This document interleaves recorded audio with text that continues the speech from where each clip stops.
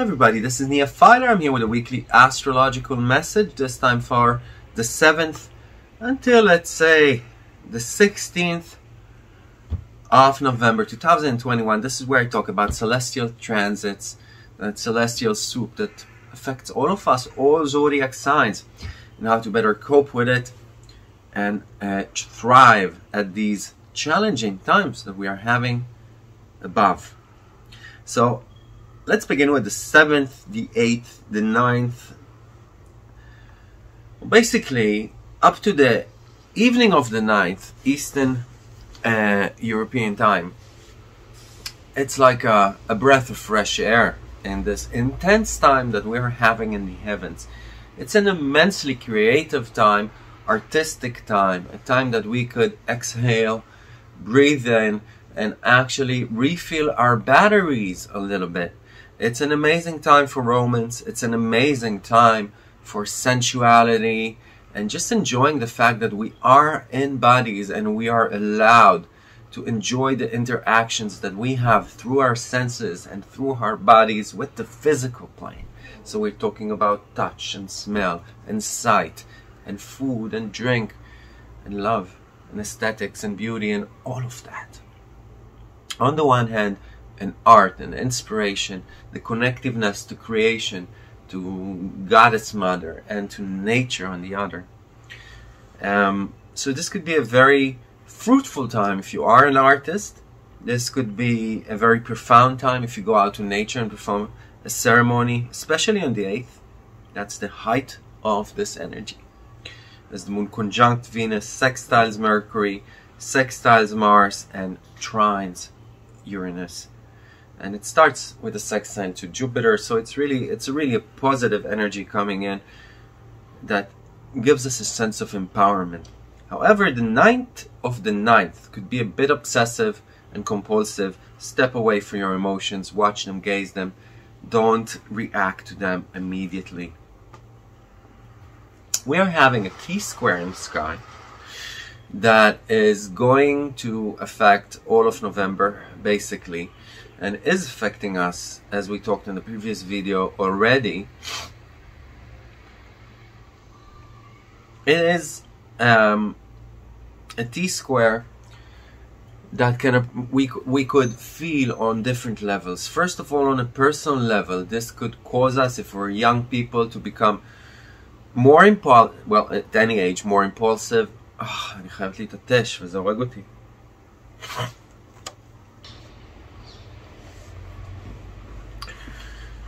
When we come up to the 10th, we're having a T-square in the sky that's going to affect us for the next few weeks and is already affecting us for the last week and a half.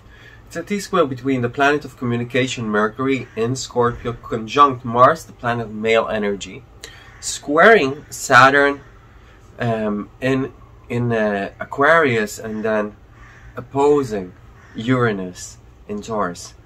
This T-square can affect us on several levels. First of all, on a personal level, we become more impulsive, more independent in our thoughts and communications. It's time to better watch how we communicate, how we interact with other people, especially authority figures. This is a time that we can feel that there's great redundancy and great and many things that need to change on an immediate level, and that need to push forward could cause us to actually state things or interact or move forward in ways that maybe in the long run could have been thought over more. It's an especially sensitive time with any kind of authority. So with younger people, these are parents and teachers. With older people, these are still parents and bosses, and just generally dealing with the system, with the law, with the fact that we need to abide by a certain set of rules in order to live in a society, and that set of rules needs to be updated and changed in a way. We could see hard discussions, not only in our personal lives, but also on the public sphere. In the public sphere. This is a time, however, that we could see breakthroughs, that we could see stagnant situations actually move forward after a long time. The only thing we need to remember along the way is that we need to do that in a way that in retrospective we could be proud of. That we could say, even though this was challenging, I'm so proud of the way I chose to react to those challenges. The 11th, so the 10th is when we have this T-square in the sky. The 11th is still a very uneasy day, you know. It's a very short-leashed day, short-fused day, a feeling that we want to break through from restrictions. And then as we come to the evening of the 11th, the beginning of the 12th, the sun kicks in with creative, more relaxed energy, more romantic energy that says, hey, you can run away from this hectic rat race by just connecting, going inside, meditating, connecting to nature, to goddess, to art, to creativity, just seeing a good movie or show, you know, or having some romance in your life, enjoying yourself, remembering what is really important for us as human beings here, heightening the aesthetic, the beauty, and the contentment we have in our lives. So that's the 12th. And the 13th comes in as an energetic day. It's a great day to push things forward. Mercury is opposed by Uranus. Uranus is at its closest approach to Earth right now. It was opposed by the Sun last week, and now Mercury, planet of communication, opposes it. Indeed, a time for breakthroughs, a time to think outside the box, to actually get epiphanies and answers to questions that we've been pondering with for a long time, or situations that we've been challenged with for a long time. But it's not a time that we have a lot of, you know,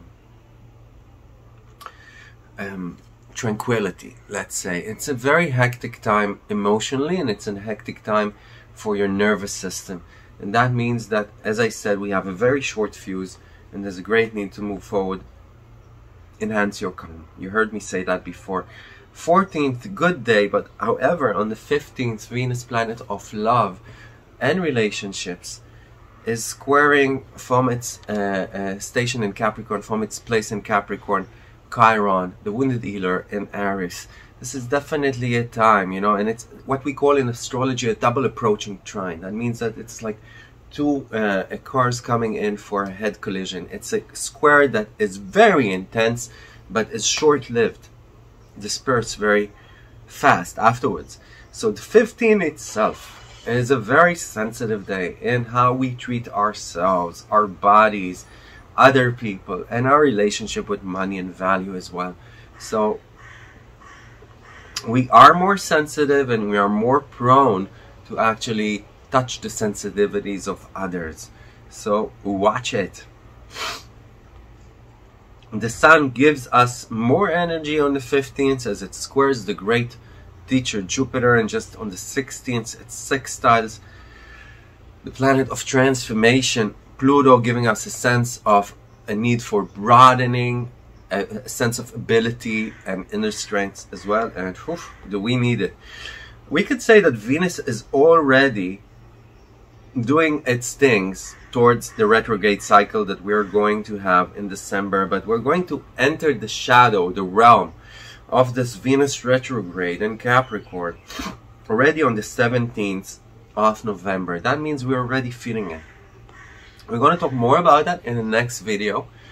However, for readings or courses or private lessons, feel free to contact me at the end of this video. There are all the ways you could contact me, and of course for presentations online or in person, just let me know. This is Nia Fyler, wishing us all, may we live long and prosper. Thank you for sharing this and commenting. It spreads this to more people. Bye-bye.